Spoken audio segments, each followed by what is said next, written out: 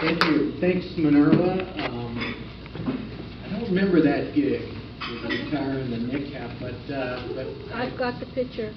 Yeah, like Anthony Weiner, you got the picture.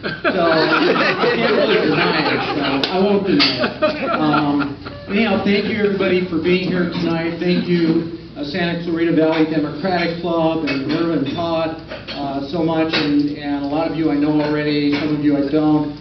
Steve Brooks from Progressive Democrats, LA chapter. Thank you for being here too. My name is Bill Honigman. We start with, hi everybody. Hello. There you go. So one more time. Hi everybody. Hi Dr. Bill. There you go. So make sure we're all energized and ready to go here. Fired up and ready to go, right?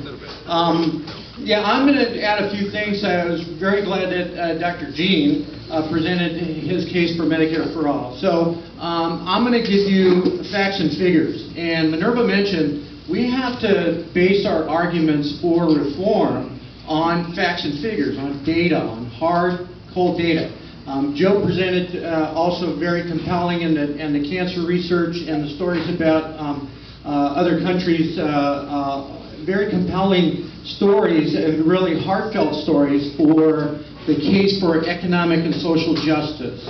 And we may or may not feel we need that or have to or see the crisis, like Dr. Joe does, see the crisis every day in what she does. I'm an emergency room physician. I'm on the front lines. When people fail in the system otherwise, they end up in the ER. And if you have an emergency, you end up in the ER along with all those people who just failed in the system. It's been that way for a long time in this country, and there are certain parts of our system that allow that to happen, in fact, breed it, and that's because there's a whole lot of money involved. So I'm going to start with a little story and then show you some slides that I think are very, very compelling. First of all, I didn't have enough for every seat, but at every table there should be a flyer that looks like this, which is from Senator Mark Leno's office on SB 810, which is the new single-payer bill for California. And it has a couple of the graphics that I'm going to use here, very compelling. But it also has a very strong economic argument, and it goes a little like this. Who here can tell me what single-payer is in 3 words or less? Dr. Gene. Medicare. Medicare for all. Okay, that was supposed to be an easy question. Okay, here's the harder one. Who can tell me in 3 years, in 3 words or less, what the public option is? We're screwed. And I would propose that it's Medicare for all when it's the most robust public option. Remember that term, robust public option. So that means that the insurance companies would still be in existence and would compete with a public plan based on certain things that the government could throw in there as incentive to belong to the public plan. And then the private plans would have to compete. Okay? And I'll start with a little story. I am a Democratic Party activist, very proud of that. I have been all my life, and I feel the Democratic Party supports the issues and the social and economic justice and the issue of peace, especially that I personally support and have all my life. I think all politics or all issues are political ultimately, and I think you have to take a side. Not always. You don't have to declare yourself of one party or another. I organized for a group called Progressive Democrats of America, PDA, and most of you have the green and blue sticker on your body at this point or in your pocket that says windmills, not weapons. We have another one I ran out of that says healthcare, not warfare. You might have heard of that expression before. But it's a question of choice. It's a question of priorities. So we could have healthcare, not warfare. We could have education, not warfare. We could have energy conversion, not warfare. And there are progressive Democrats in Congress, in local office, that you can support that will vote that way. So we have Greens, we have Independents, not too many Republicans, but some of them. I live in Orange County. I'm willing to talk to Republicans. I do all the time. So I invite you to be a part of our organization. You can reach me at Progressive Democrats of America website. That's on your sticker, Dr. Bill at pdamerica.org. You can reach me at any time. I'd be glad to send you this PowerPoint.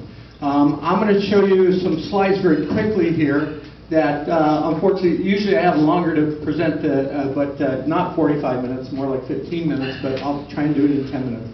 And you may have questions afterwards, you can feel free to contact me that way. Little story, I was campaigning for my candidate in Orange County this last time, Loretta Sanchez, anyone know her? She's a good person, she's a Blue Dog, not real happy with that, but she often votes our way, but she is a member of the Blue Dog Caucus.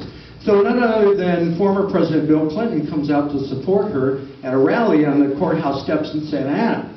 So being on our county central committee, I get priority seating, or standing I guess, where I can stand in the front. I don't stand up behind the candidates because, you know, those are what they call the butt seats. Because all you can see is their butts when they're talking. So don't take the butt seats, but I did take a standing position in the front and was able to shake Bill Clinton's hand. And I thought, I hadn't been able to do that before, and I thought, I'm not going to just shake his hand, I'm going to ask him a question. So I asked Bill Clinton, I said, Mr. President, when are we going to have single payer? And I wore my white jacket. He knew I was a medical person, or, at least maybe one of the village people. Guys, but so he stands there and he lectures me on the subject for about 3 minutes, and everybody around me said, wow, he talked to you for a long time. And I went, yeah, it was great. The bottom line was, he said, we're going to have single payer. He says, we're getting there. He says, we're going to have it when businesses understand how much money they're going to save. And that's one of those graphics on that little flyer right there, is how much small businesses especially save money per employee, and then big businesses too, which are a little less likely to go with this because they're tied in with other big businesses, as you'll see. So that was Bill Clinton's perspective. A week later, I get to ask the same question of Barack Obama. At the rally at USC, I did the same thing again. I wore the white jacket and I snuck in with the UC Irvine Democratic Club students. They had the butt seats, but I stayed in the front there where I could shake his hand. And I got to ask Barack Obama the same question. I said, Mr. President, when are we going to have single payer? And he said, we're taking it step by step, and we have to protect the gains we've already made.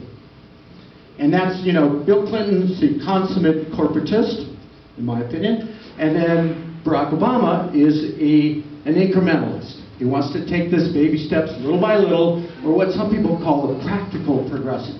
Well, I'm going to present a case to you that, like Joe says, we don't have time to deliver the baby, part by part.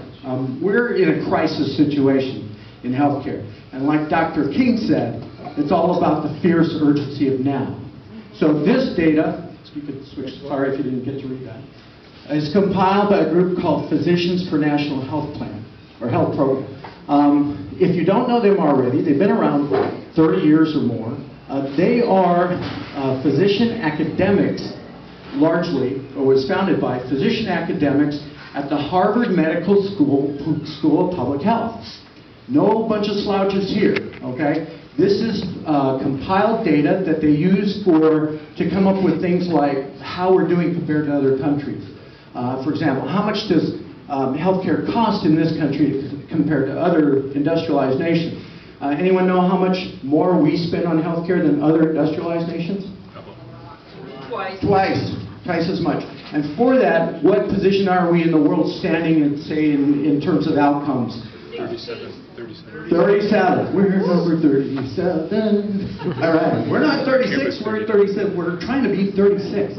If you're 37th, you're about tied with Slovenia. So if people say we have the best healthcare in the world, that's not true. Slovenia has healthcare that's as good as ours. And other countries, 36 of them have better healthcare than we do. Okay? And here's the data that shows you what. Let's talk about the uninsured. Next.